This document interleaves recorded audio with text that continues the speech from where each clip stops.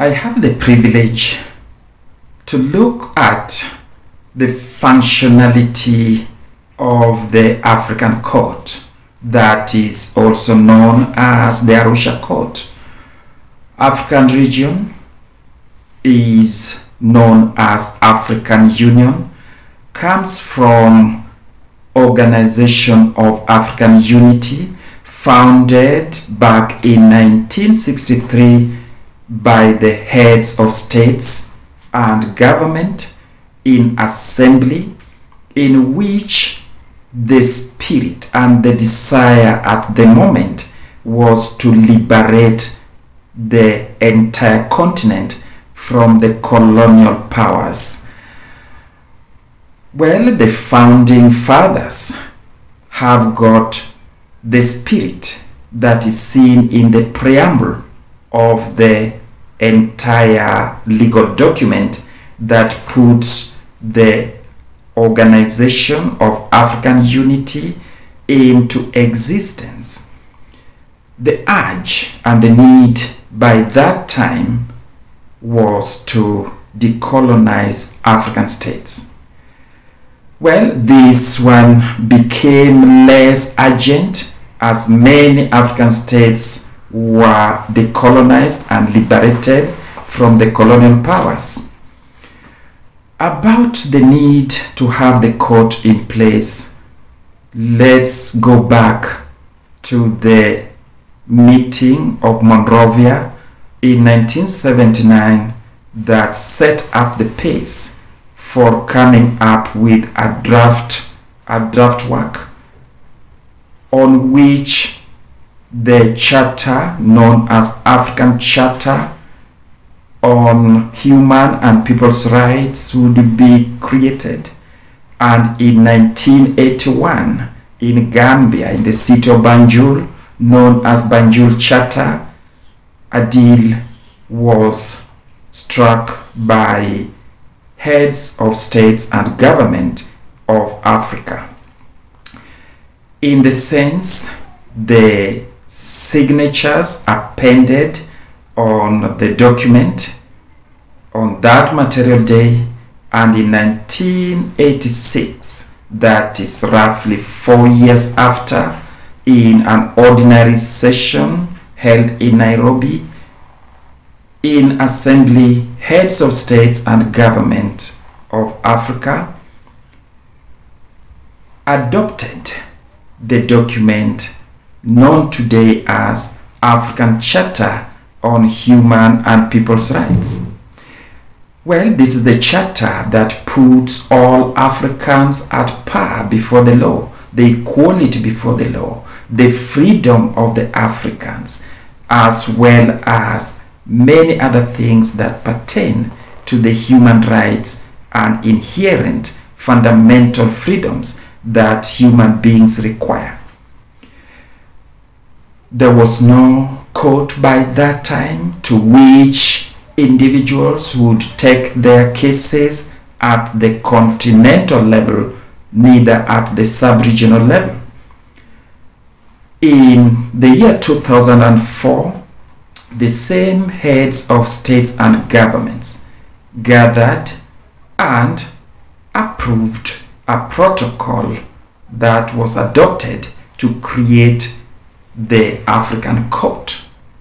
The court was created and initially was based in Addis Ababa, where the headquarters of the Organization of African Unity, hereinafter referred to African Union, is based. But some 3 years later, 2007, the court was moved to Arusha in the Republic of Tanzania. The 11 judges bench was established in Arusha with the mandate to spearhead the implementation, that is application, of the Charter on Human and People's Rights.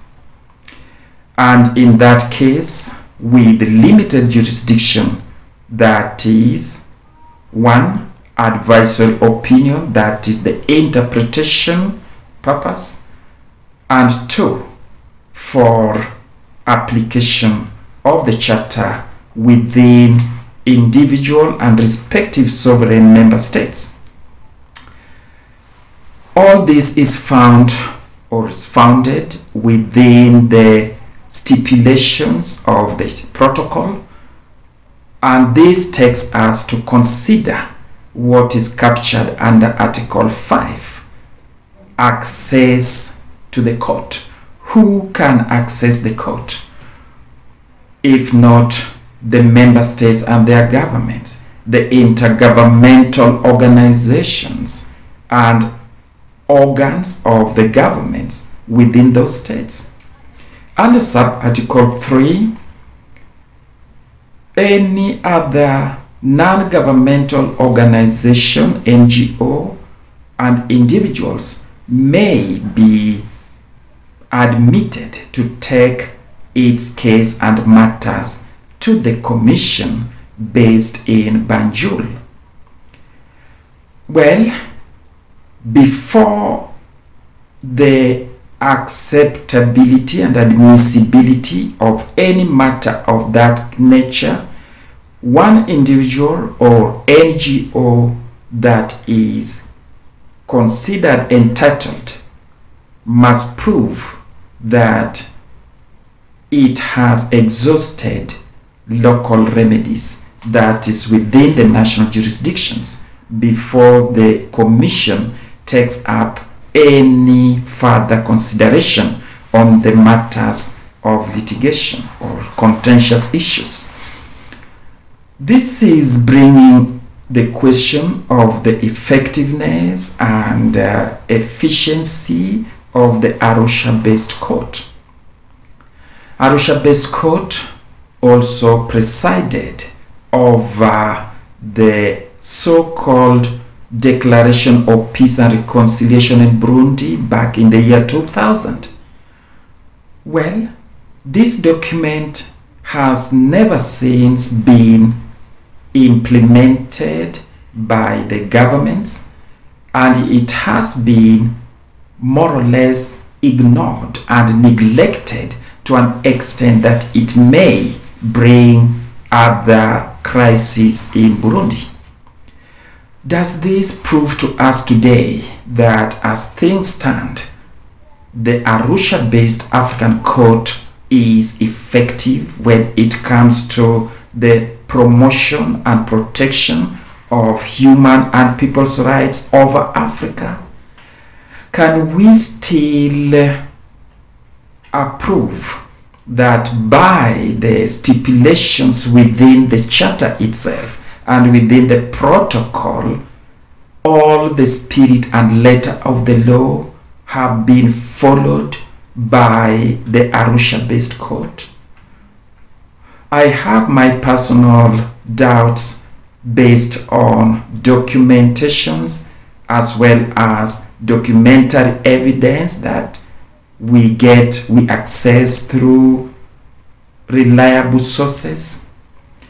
This is a question of seeing the powers of the court being controlled or maneuvered in a way that the politics of the day overrides the rulings and the decisions of the court, notwithstanding the appointment of the judges and the court officers.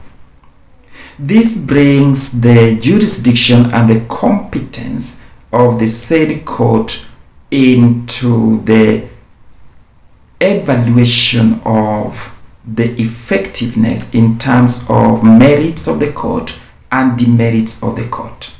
So much research is being carried out by different personalities, law professors, law researchers, in regard to the effectiveness of this judicial structure that was created to liberate Africa from colonial powers to begin with. But all the same, how much has it done? what jurisprudence has this particular court or the very court has created along the space of time. Well, this may be the weakness or the strength of the African Union. The African Union was initiated with the spirit of spearheading more development, civilization, and progress over the African continent. But has this been successful in enabling Africa to be independent from its exploiters, from other powers, other states and governments that still exploit African natural resources?